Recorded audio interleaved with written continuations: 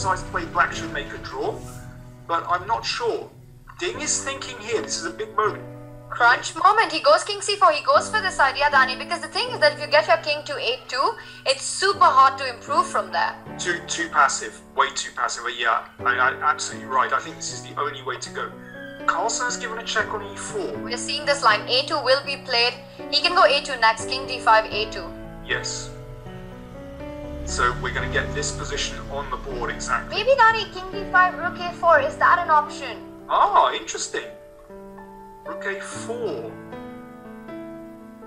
Ah. This changes everything. Yes, and then maybe it transposes because we're just going to take here anyway. Alright, maybe Ding just changed his mind because he fell back with the king. He just changed his mind. Okay, do you know what? In this position, maybe we don't need to take. We can give a check. Ah, no, the king will come here. Can white actually make... Maybe white can't make progress here. If we just sit. Do you know what? That could be a draw. Because the rook can't join because of a2. Could just be a draw. Very interesting. And as you pointed out, well, he's played king a2, but this is way too passive. f5 takes f6. He's played it.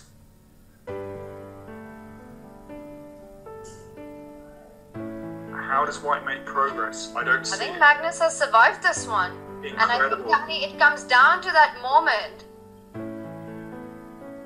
The bishop h5 moment. Your bishop h5. Yeah, I just wanted to bring it up one more time. Yeah. Nice. Why not? it looks like a draw. h5. Yeah, I don't see how Ding. Ah, Zugzwang. Ooh. Hello. Hello. But why? What happens after? Oh, let's just point out king e7. You can go f6, rook king e6, and there is f7, so king can't move from there. Rook d3, so still holding it. Rook Okay, e4 what about now? rook e4? Rook e4, now you fall back with the rook. So you go rook to d8, Dani. Rook d8 is the move.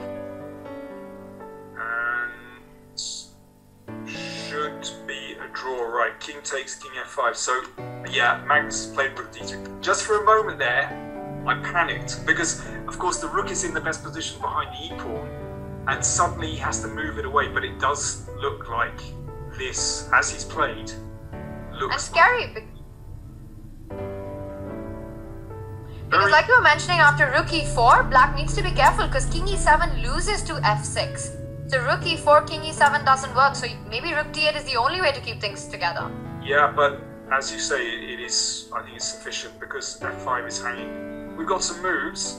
It's gone like this, and they're repeating. Oh, he's played rook e2. And rook d8. Rook d8 immediately played by Magnus. Magnus, look at the clock situation. Ding Liren down to less than 50 seconds. Magnus has got 11 minutes on the clock, and this he holds.